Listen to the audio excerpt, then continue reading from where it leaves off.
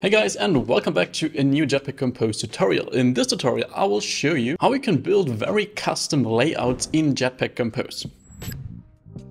If you don't know what a layout is, that is pretty much just a container for children. And in terms of Compose, these children are composables. So typical layouts that are already contained in Compose are, for example, a row, a column, a box, and similar things. And in the end, a layout just determines how the child composables we put in it are positioned and shown on the screen. And as you can see, a little sample what we will build here is called a flow row. That is a layout that is typically only available via library, but we're going to implement a very simplified custom version of this. So each of these boxes here would be one composable which we put in this flow row layout we will build here. And the characteristic of that layout is that all items are actually arranged in a row, so just like a normal row layout. But as soon as the next item inside of a row would overlap, so it would be too wide to fit into a single row, then it will simply jump to the next row and occupy the space there. So this is what we're going to implement, not because this specific layout is super helpful in practice,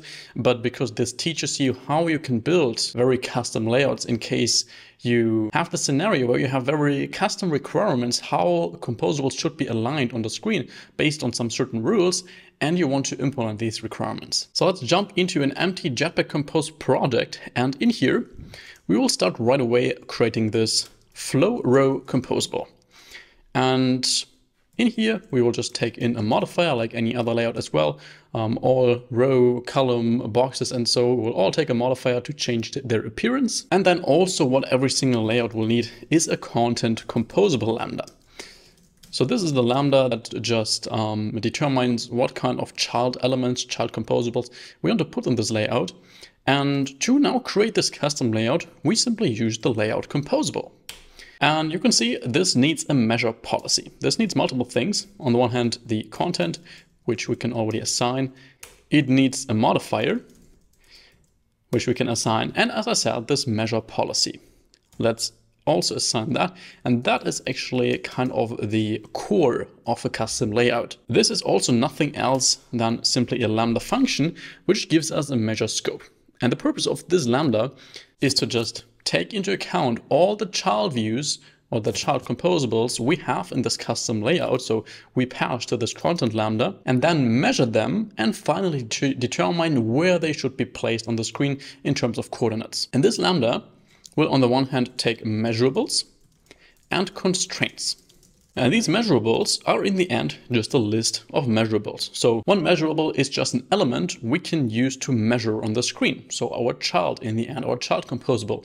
Since each composable can be measured in terms of we want to know how wide that is or what the width of the element is. We want to know what the height of that is. And we will then take these values into account to calculate where we want to position this on the screen. And the constraints just contain information about the whole layout's bounds. And the first thing we want to usually do inside of this measure policy is we want to create a list of so-called placeables. A placeable is nothing else than a measurable that has already been measured and can now be placed on the screen. So can now be put somewhere inside of the layout at specific coordinates.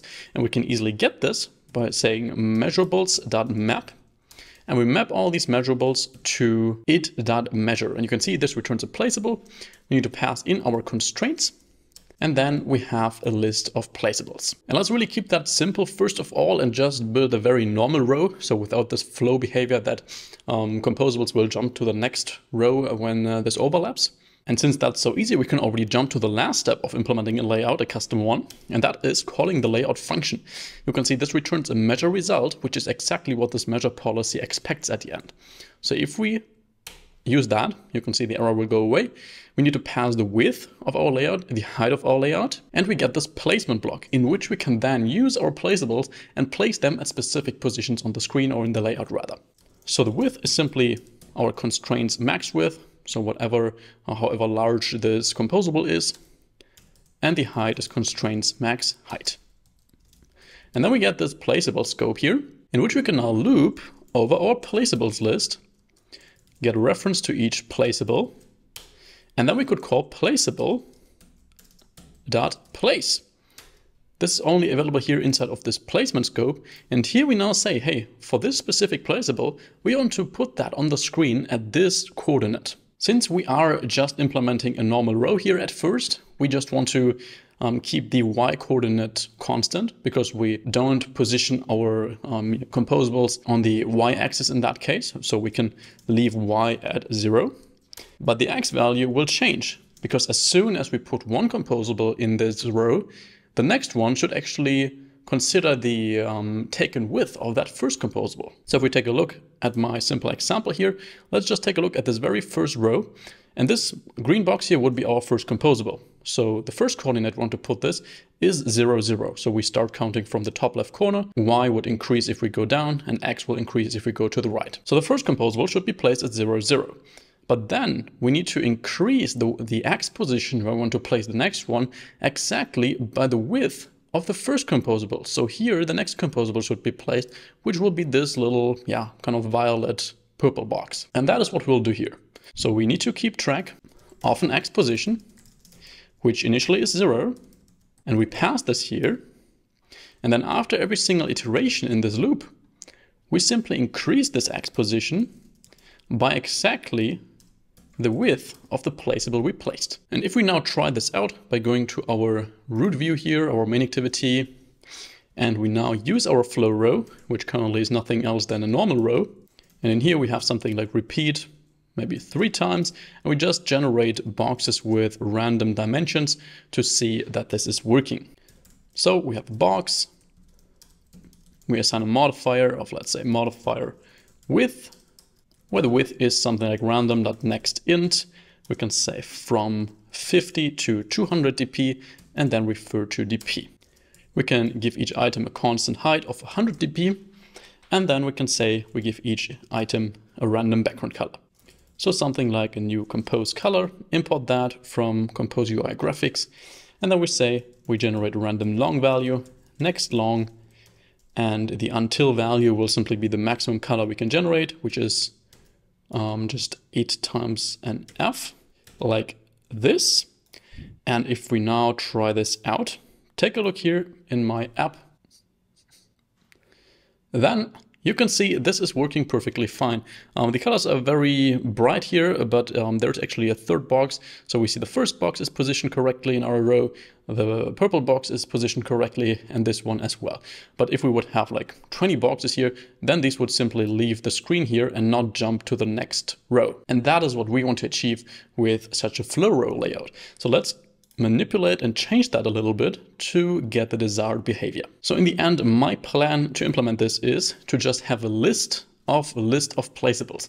So every single row will be a list of placeable. And since we can have many rows, we will have a list of these placeable rows. And that is why we'll have a grouped placeables list, which is a mutable list of a list of placeable. Then we will have something like current group, which is the current index, not the index, but the current list in here that we're currently drawing on the screen, which is a mutable list of placeable. And we need to keep track of the current group width. Since if that exceeds the screen's width, then we want to increase, then we want to update the current group to the next one. So we will then draw the next items on the next group. So after that, we can loop over our placeables for each, get a reference to each placeable, and then in here we can have a simple check if the current group width plus the width of the placeable is less than or equal to our constraints width, constraints.max width, which is the width of our whole layout. Then, so if the total width of our current group and the new placeable still fits into our whole width, then we just want to add the new placeable to our current group. So then we say current group.add placeable. And we also want to say current group width plus equals placeable.width. So for the next call of this, for the next iteration, this current group width will simply be increased by exactly the width of the previous placeable. And else, however, so if our placeable does not fit into this row anymore, then we want it to jump to the next row. So in that case, we say, we take our group placeable, so our list of lists, and here we add the current group, because that current group does not contain enough space anymore to fit in the current placeable. And then after that, we need to update our current group with a new group, since we now started a new row in our layout. And that is simply a new mutable list of, and we put in the new placeable. So we now start a completely new group with just the single placeable, and then we will start all over again in the next iteration by checking if the next placeable fits into that new group. We also need to update our current group with the width of our single placeable. And after that, after all of our placeables have been kind of split up into this type of list here, we still need to check if there are some placeables in the last group. So if the current group is not empty, then we want to add that current group to our group's placeables. So that add, and we add the current group. So now that logic was just used to split up our list of placeables into this type of structure, because that makes it now very easy to draw these on the screen. So let's scroll down to our layout block. And this time, actually, not only the X position differs, but also the Y position, because the Y position will be increased as soon as a placeable jumps to the next row. So we'll need to keep track of the Y position here, which is 0. And then we can say we loop over our group's placeables, that for each, we'll get a reference to each row, and one row here is really just a list of placeables. And now for every single row, we just do what we did before. So we just take all this code, put it inside here, just that this time we also need to pass in the Y position, since that needs to be considered as well. We still want to increase the X position by the placeable width, but since we now use two lists, it will automatically jump to the next list as soon as this one is empty. And since we did the calculations before, this will always perfectly, not perfectly fit into a row, but all these placeables inside of a single row will fit in there. One thing that's missing is that we need to update the Y position, which we do after we completely iterated over a list of placeables. So right here, since after we iterated over one row, we then want to update Y so that the next row jumps a little bit below the first one. And here we say Y position plus equals row.max of or null id.height, or we say it's 0. What the heck happens here? Well, we just take a look at which composable of the previous row has the largest height, because that is the value we need to add to the Y position. So we just add the maximum height from the previous row to the Y position, and then we will be good. If we now scroll up, increase this repeat here to, let's say, 50, and relaunch the app, we should hopefully see that our app is looking similar as before. No, this is crashing. Why is it crashing? Let's take a look. Probably because it's exceeding our bounds. That could be because 50 is quite large. And now it says place was called in a node which was placed already, which is a bit strange. So of course you can't place a placeable that has been placed already, but I'm curious why this happens in our case here. Okay, and the issue seems to be that I accidentally called the placeables here and looped over that, but we of course need to loop over each row. Otherwise we don't even consider that. If we now relaunch this, we should hopefully see something that's working. There we go. Yes, of course it's not scrollable because we didn't assign a scrollable modifier, but it is working perfectly fine and our policy seems to be working. So as a little homework, you could maybe practice that by also building a flow column, which works the same, but just for a column, so that items would stack vertically and then jump to the next column. And you could also implement that you actually have some kind of arrangement and alignment here. So you could also determine how a specific row should align their views. So for example, for a space between, that it should put these both composables at the edges to the edges of the screen and align the middle one in the center, and also support the other types of arrangements. I hope you like this, and I will see you back in the next video. Have an amazing rest of your week. Bye bye.